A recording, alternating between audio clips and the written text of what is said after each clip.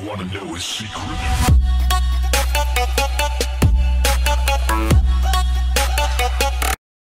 What is going on, everybody? It's your boy Grodd here again. Second video of the day. And just to be honest, I am a super nerd. Yes, and I think y'all already know that, but I'm not for sure.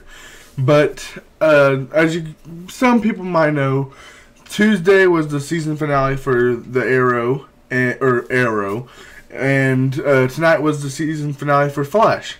And I am really enjoying these two series, like really much, because I'm starting to actually love DC a little more than I did do Marvel. They're still going hand in hand, kind of. I'm hoping that Batman v Superman will kind of push DC over, kind of. But I'm just trying to kind of get me a.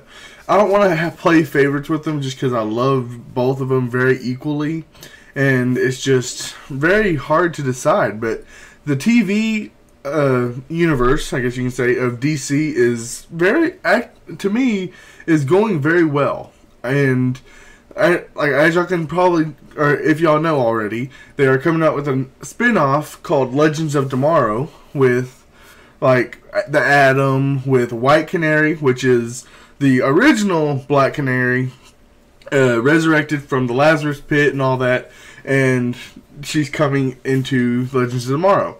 And then you got Martin, I think it's Martin Stein and Ronnie Raymond, which is Firestorm together. You got Captain Cold and Heatwave. You got, and then they just introduced Rip Hunter, which I have never really heard of him before until just now. So I like to get introduced to people like right away. Once I hear the name, I go on Wikipedia and Google just to look up who they are itself. Go to DC. I try to do so much research, or as much research as I can, but it's just really exciting, half the stuff that happens in, like, when I hear a certain name in the during episodes, I go, I wonder if that could lead to somebody, because like I said, there's so many good Flash villains that were actually in the season 1, and like Deadbolt, you have Peekaboo, Tricksters. If you haven't seen it already, I'm sorry. These are spoilers, but I can't tell you anything different. But you got Tricksters, the Weather Wizard, two of them, brothers. Let's see who else we got. We got the Reverse Flash. We got Grodd. This guy right here, Grodd. But it's just so many good things are coming through DC to me. I don't know why I enjoy DC so much, but I think beforehand I was really into Marvel more than I was DC. And like recently I've been buying like every single animated movie of DC, trying to I love the storylines. One of my favorite storylines is Flashpoint. I have the book and the movie, or the graphic novel, my bad. But just everything is so, okay, I feel like I'm enthusiastic about comics more than anything, because like I said, one second right here.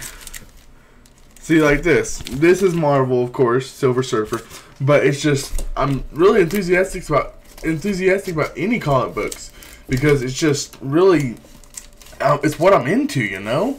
Like, see, look right here. I got Grodd #1, which is just a little, kind of a spin-off series, if you think about it. It's like a certain thing they're doing with all the comic books in the New 52.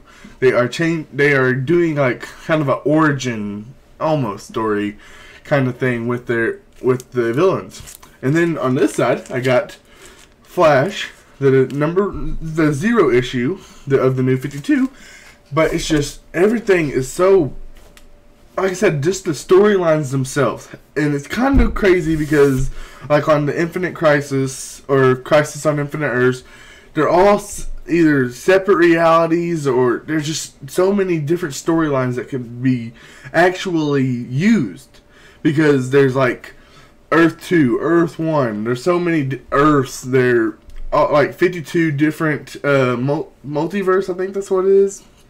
But it's just crazy what all DC can do with the stories that they have already wrote, and just put them into a different idea.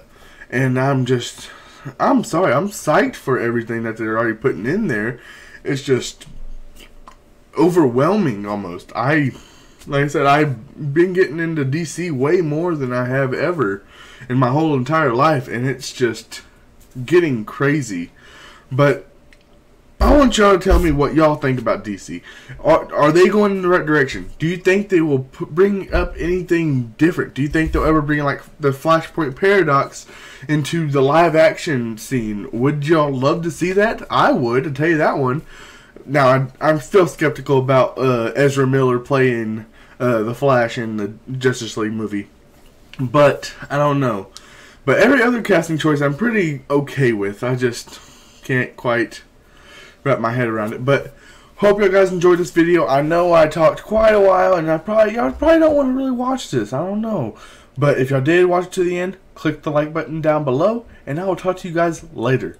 Peace out.